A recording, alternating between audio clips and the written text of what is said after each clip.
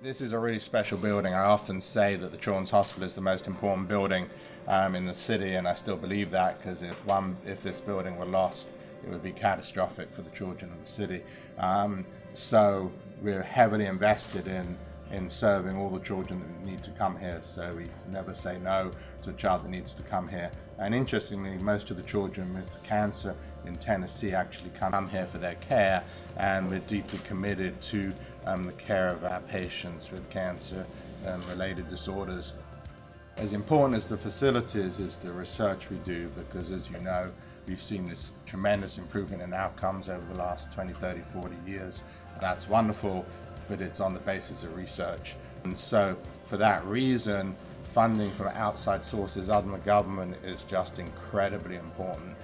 Organizations like the Hyundai Foundation are absolutely critical for our success to help all the children that need to be helped. And I cannot emphasize enough how incredibly important this partnership is and how it's going to make a difference and does make a difference in the lives of children.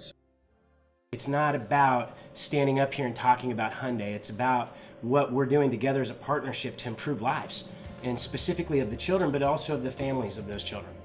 In this thing for the long haul. We've been doing it now for almost 20 years. We have no intention of ending that fight. We're in the fight with each of your families in this room today and all of the other families that can't be here today. There's a lot of very healthy young children in this room right now, right? And that's the work that is being done in these hospitals on a daily basis. I'm thankful for who you are, and I ask that you guys go out and you represent yourselves as a part of the population that's here as a part of the fight. You're not doing this alone, we're not doing this alone, we're doing it all together. We appreciate each and every one of you as children and as families in this room. Dr. Adam Espenshade is going to be the award winner, recipient of a $50,000 Hyundai Impact Award.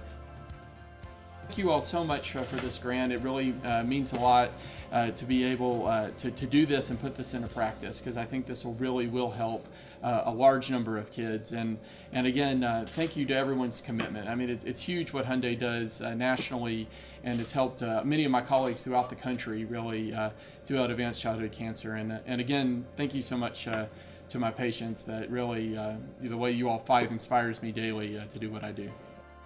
Behind every child cancer survivor, there's a whole team of people who work around the clock to bring that patient across the finish line to survival. On behalf of all of us, I want to thank the doctors, nurses, child life specialists, and other care providers for all that you do for us every day. You truly are our superheroes.